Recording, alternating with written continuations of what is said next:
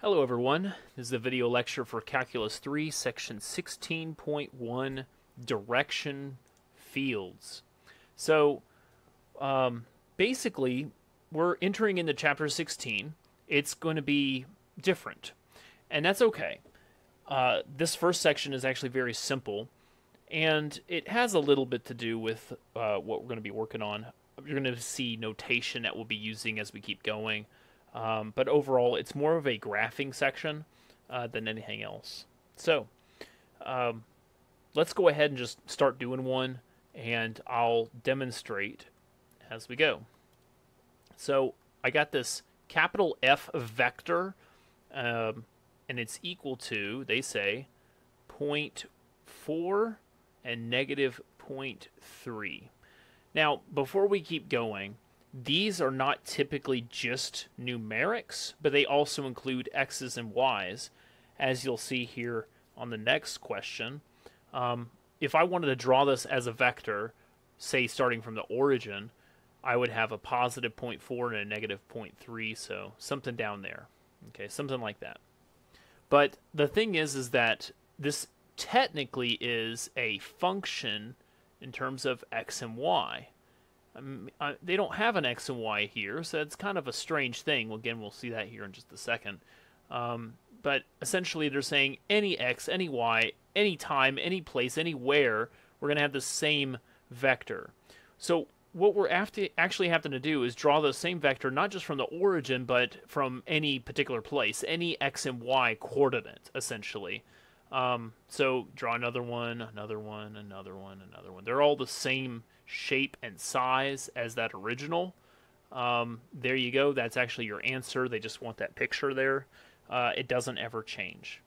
So let's compare that to 16.1007, which is a lot more x's and y's. So this one says that I have yi plus xj divided by the square root of x squared plus y squared. That's my new vector. Now, if we wanted to do the alligators, then it would look something kind of like this here.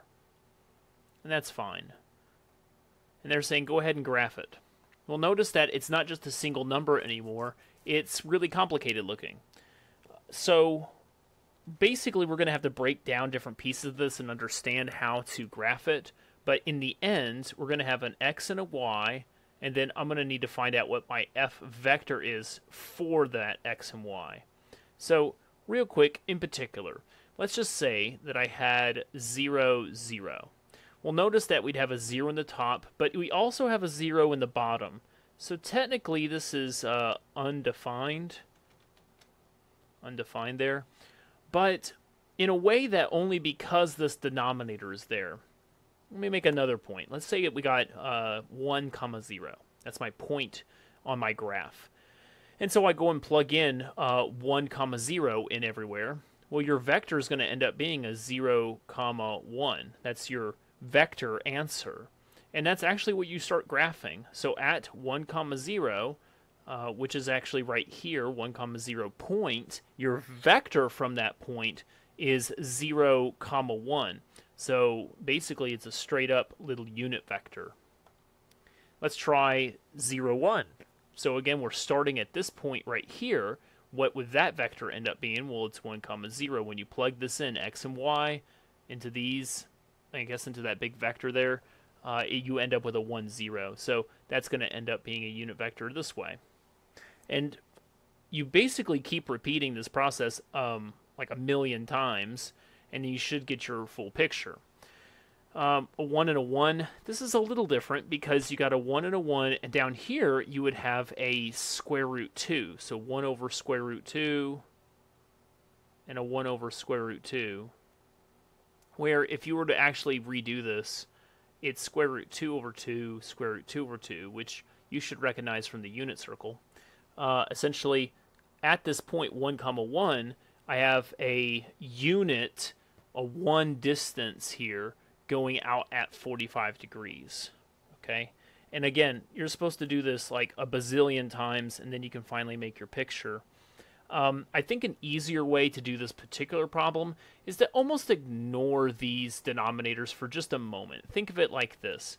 When you're dividing by this magnitude, I don't know, x, y, whatever's up here, when you're dividing by this magnitude, you're simply saying that it should end up being a unit length. A unit length.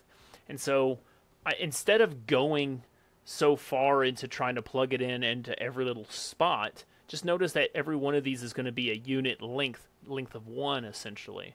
And so what we're really graphing is a y comma x graph, I guess you can say. And so you can pick all kinds of points. So using this understanding and just making sure that it's going to end up being a unit, let's pick, I don't know, we're just going to pick some other number here, 2 comma 3, something like that. So 2 comma 3. So like what's going on at this point right over here? Well, you got 3 comma 2. So 3 comma 2 is, again, more x, my vector is more x than y. So it's going to be going this way over here. Now again, remember, this is not really the answer. You're supposed to make it unit. So like divided by the magnitude of this stuff here. We're looking for a unit answer in the end, but that's the direction it's going. Let me go ahead and fill in the rest of the pieces. I'm sure that there's other ways to get all these answers. I mean, it just takes a while to go and do it, but thankfully it is multiple choice to some degree.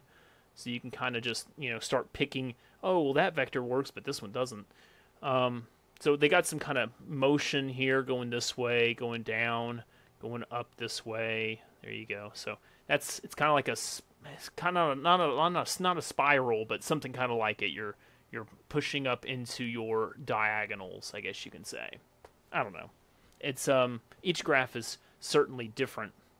What I'm trying to say though is that you have a particular graph, they're all multiple choice, and you go in like, oh, I'm going to look at that vector right there.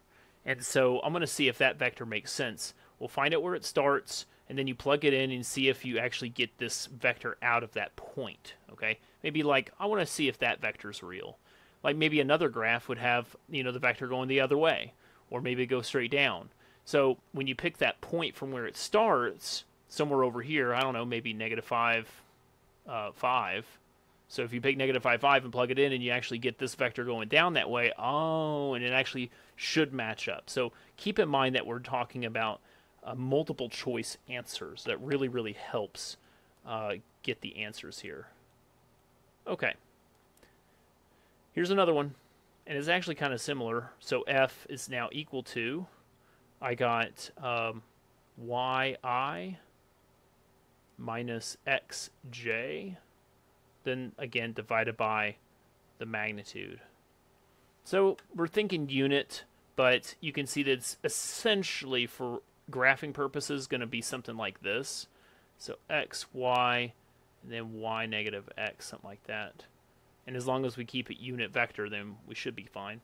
0, 0 will still be undefined because of the way you're dividing by 0, essentially. 1 comma 0 now gets you this guy here, which if I start graphing that here, we have it going straight down. If I got 0 comma 1, then that's going to be 1 comma 0. So right here, we're still going this way from that point. And 1 comma 1, we now have a 1 comma negative 1. So at this point here, we're going down this way. Okay. Doing all the rest of them, and again, I'm picking just some easy quadrant 1 points, but eventually what happens is you have this spiral action here. It's just going clockwise. Okay, so that's the idea. That's the motion of that. Okay, 161015. They give me my f as y comma y plus 5. Well, here it's kind of interesting because when you start plugging in your x's, you're going to see that there's no place to plug in an x. So x doesn't matter. You can do whatever x you want. It's all really dependent on what y is. So let's start with y equals 0. You can see we get 0 comma 5. Let's go ahead and do that there. So at y equals 0, which is all right here, we have it going straight up 5 distance. Okay, notice that I'm saying x doesn't matter. Any x, all x. 1, plugging into 1, we got a 1, and then we got a 6. So at 1, which is, I mean, because that was a 5 distance up. That's 5 right there. So 1 is like way down here somewhere. At 1, we're talking 6 height, but 1 over. So it's just slightly curling over now. Something kind of like that. Notice that they're overlapping. That's fine. It's just, again, magnitudes and stuff. And as you keep going, 2s and 3s and stuff like that, you'll see the rest of the picture.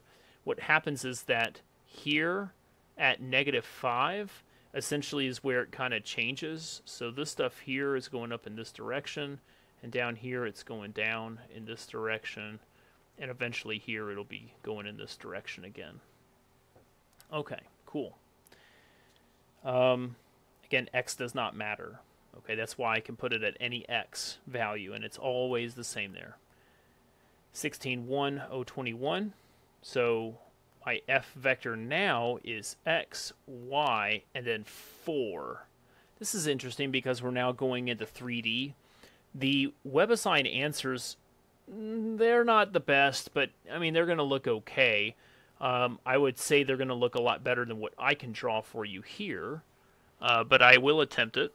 Notice that my x and y is basically x and y, but I always have a height of 4. I'm always going up 4. So if I had plugged in x, y, z, I'm making a table here essentially, and then here's my f. If I plugged in 0, 0, 0, so that's literally right here at the origin, what should I get is 0, 0, 4. And so I'm going up 4 distance right there. What if I got 1, 0, 0?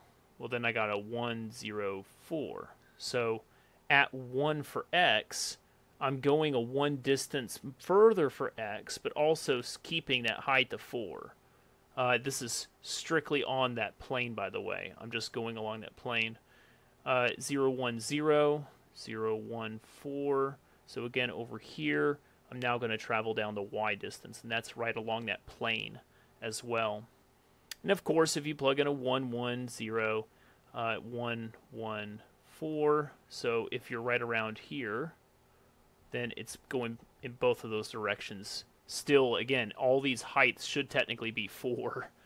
And so it's not really the easiest to see, but as you keep going out, they're going to increase your x's and y's. It'll keep going this way.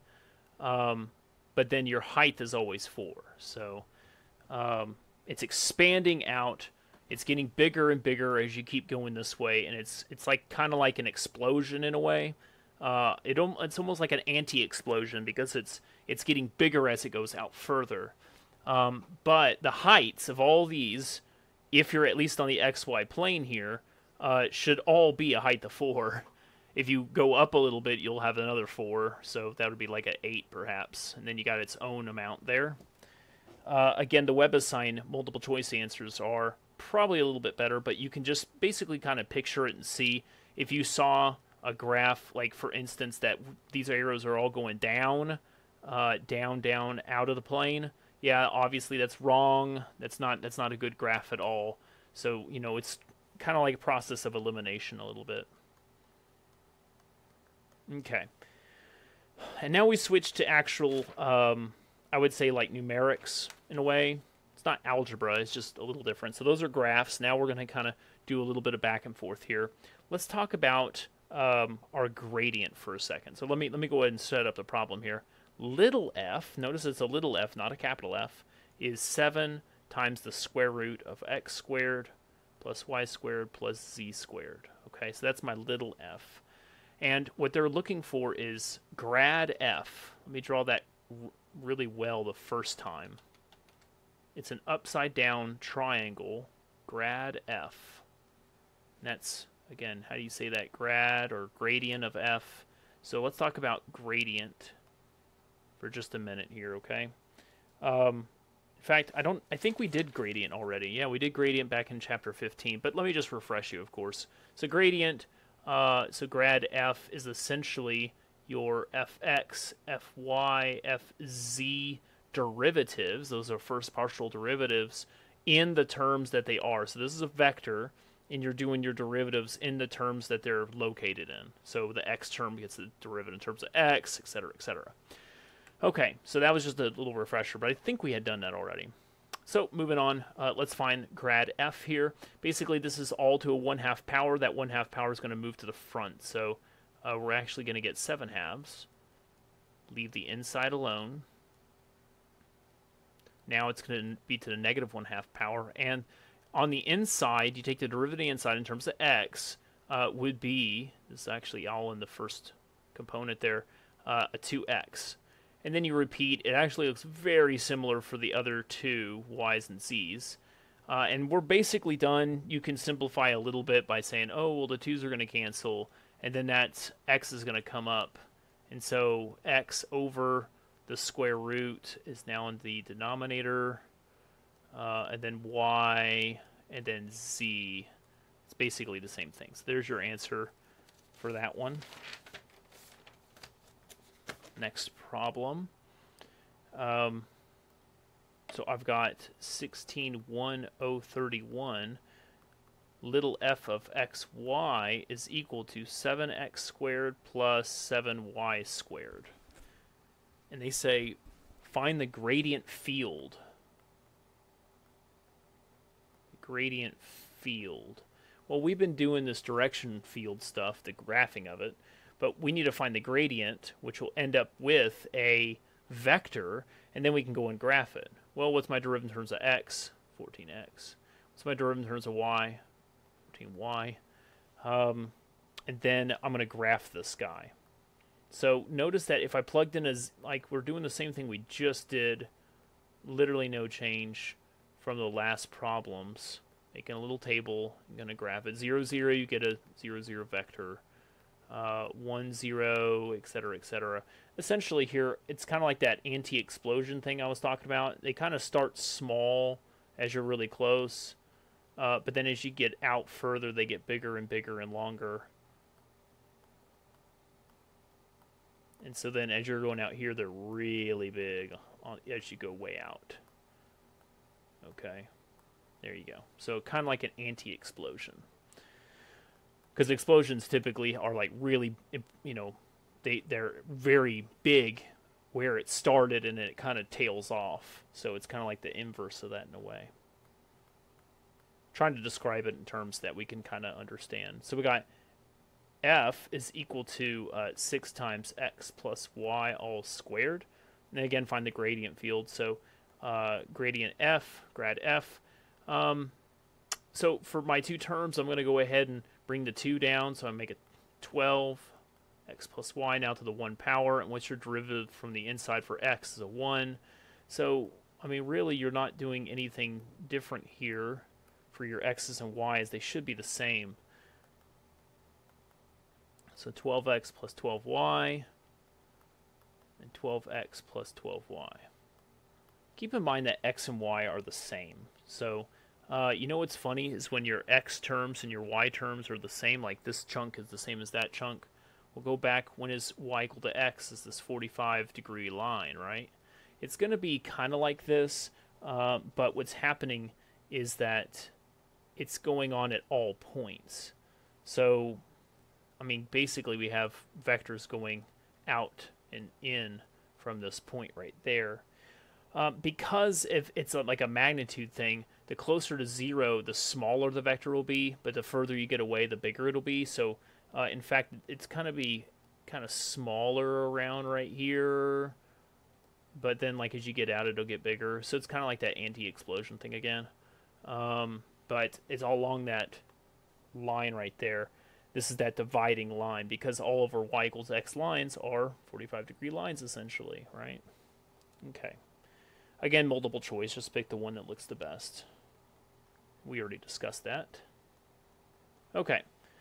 And this is actually my last problem for this section. So I got this v vector is equal to x squared, and then x plus y squared.